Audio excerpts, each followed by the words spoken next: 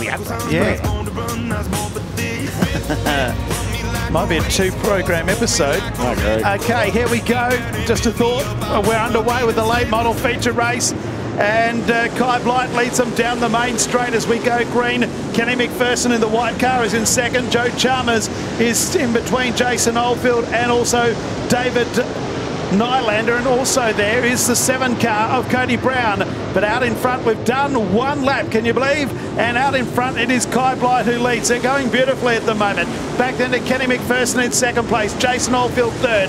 Back in fourth place at 23, and that belongs, of course, to Joey Chalmers. There's Jay Carty up behind the 54 of David Nylander, and also in that group is Michael Holmes with a 41 of Kai Blight leads after 2. Does indeed. Cody Brown, you can see on screen at the moment, it's moved up.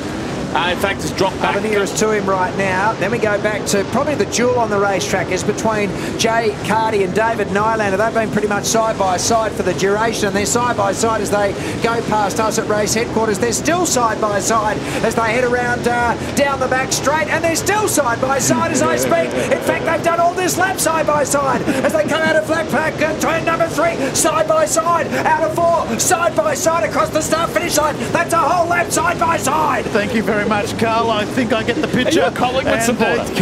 41 of Kai Blight who leads. Main straight as he's still doing it nice as he pushes up behind some of the slower cars. Warren Mitchell is the car with similar colours that he's about to go past. He moves out, in fact, underneath as the slower car goes to the outside and continues to drive away. Second still as they move into the main straight, McPherson and Oldfield. Behind them is Joey Chalmers. He's a little bit clear of the 8 car, which I think Brent Vosbergen has jumped to 5th. He's passed 3 cars on that last lap. We come up with 20 down, can you believe? And 10 to go. Kai Blight in front.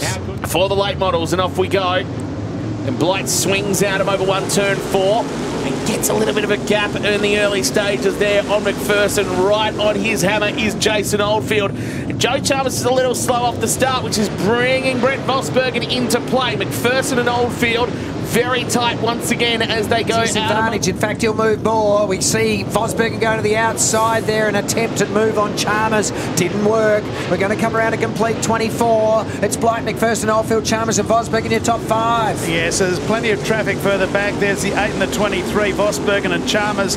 Chalmers in the 23 fighting or holding 4th. David Nylander comes in underneath. Round. Veronica McCann goes in. So too does Cody Brown. Michael Holmes goes into Cody Brown. And there's a pile-up.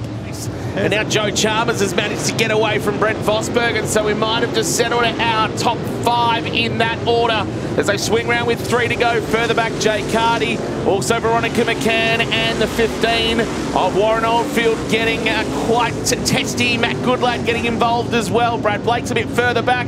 Oh no, Joe Chalmers has had to come out. He's come in field, and that is the end of the night for him. 2 to go, and Kai Blight looking pretty good. He sure is. Kai Blight in full flight and come down and take the 30-lap checkered flag on this magnificent night for John Day, the late model classic. Second goes to Ken McPherson. Close up is Jason Oldfield, then Brent Vosbergen, Veronica McCann.